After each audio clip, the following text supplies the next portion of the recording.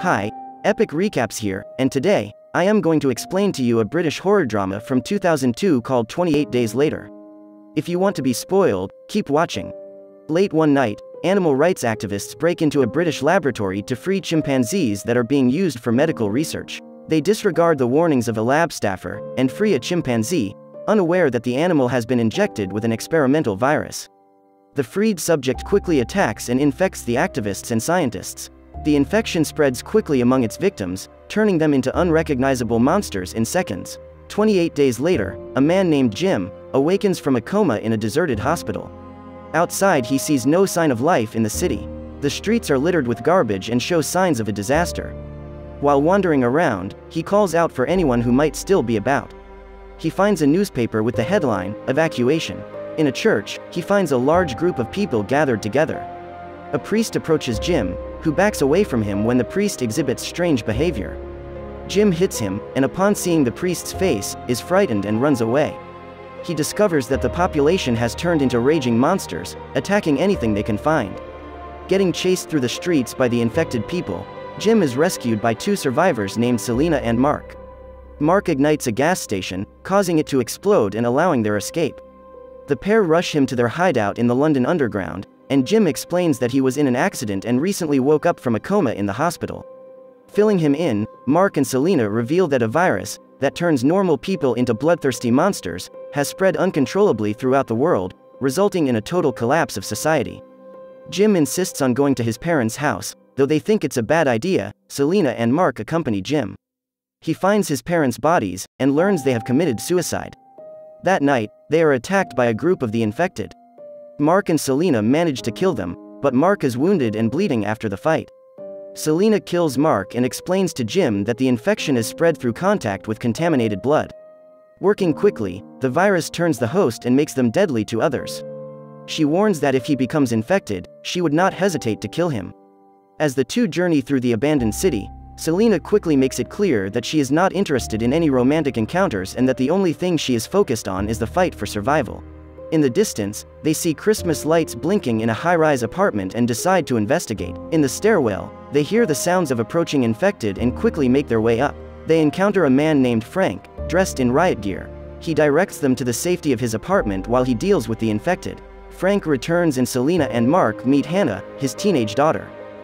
Invited to spend the night, Selena and Jim privately discuss whether they should pair up with Frank and Hannah. Jim thinks it's a good idea, while Selena fears the father and daughter will slow them down. She advises Jim that putting others ahead of your own personal survival will only get you killed. The next morning, Frank informs Jim that his water supply is dwindling. Despite his best efforts to catch the rain, there has not been any for 10 days, and they have to move on to survive. Frank plays them a pre-recorded radio broadcast loop that is transmitted by soldiers near Manchester who claim to have salvation and the answer to infection. The journey would take 2 to 3 days. Frank tells Selena and Jim that he and Hannah need their help to get there. Selena is skeptical, but Hannah convinces them that they all need each other. The survivors board Frank's cab. On their way, they come to a tunnel blocked by a pile-up of cars. Frank finds a ramp and drives over the wreckage. On the other side, one of the cab's tires ruptures. Starting work on the tire, they realize that a horde of infected are heading their way and frantically finish. They find an abandoned store and stock up on provisions, as well as gasoline. Stopping to rest, Selena tells Jim that she was wrong about survival being all that's left. The group spends the night in a field. Before going to sleep, Jim spots Selena's stash of pills and suggests to Frank that Hannah would benefit from one to help her sleep. Selena is hesitant at first, but she softens and shares it with Hannah. Arriving in Manchester, they see that the entire city is abandoned and on fire. Frank gets infected by a corpse and sadly tells Hannah to stay away. Before Jim can react, Frank is shot by soldiers hiding nearby. They take Selena, Jim, and Hannah to a fortified mansion under the command of Major Henry West. Selena is having a difficult time coping and runs away when Jim tries to kiss her. West takes Jim on a tour of the mansion grounds and introduces him to Private Mailer, an infected soldier that West is keeping alive, so that he can study him. At dinner, the trio learns of West's plan to wait out the infected with hopes that they starve to death. Meanwhile, to keep up morale amongst his soldiers, he forces the female survivors into providing sexual favors. That night, a group of infected try to attack the mansion.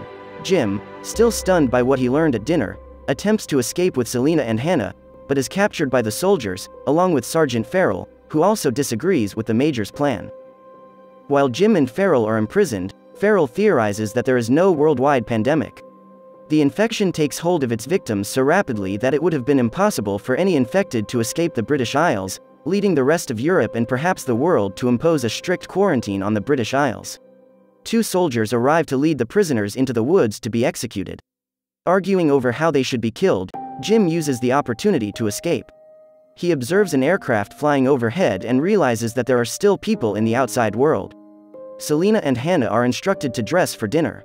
Selina asks to be left alone with Hannah to help her prepare and offers Hannah a pill that will help her get through the evening. Jim lures West back to the blockade and takes out one of the soldiers. He runs back to the mansion where he lets Mailer free. Mailer attacks the soldiers in the mansion, while Jim stealthily maneuvers his way around the infected. Selina, who is being held hostage by the last uninfected soldier, is horrified when Jim bursts into the room and savagely kills the soldier, leading her to believe he's infected. She raises her machete, but hesitates before striking. Jim tells her that was longer than a heartbeat. Selina, relieved that Jim is not infected, kisses him passionately. Hannah finds them and the trio run to Frank's cab, only to encounter West, who shoots Jim in the stomach. Hannah, with West still in the backseat, backs up the cab, and feeds West to the infected Mailer. With West dead, Hannah hurries back to Selina and Jim, and they drive to a deserted hospital to save Jim. Another 28 days pass and a bandaged Jim is waking up in a remote cottage. Downstairs, he finds Selina sewing large swaths of fabric when Hannah rushes in with news that she hears fighter jets. The trio rush out with the cloth and unfurl it. It's the last letter, O, in hello. Laid out in an open meadow, the 3 survivors jump and wave, hoping to attract the jet's attention. As the jet flies over the meadow, Selina turns to Hannah and asks, "Do you think they saw us this time?" Thanks for watching. Let us know what you thought about this film in the comment section below. For more epic recaps, remember to hit the like and subscribe button. See you next time.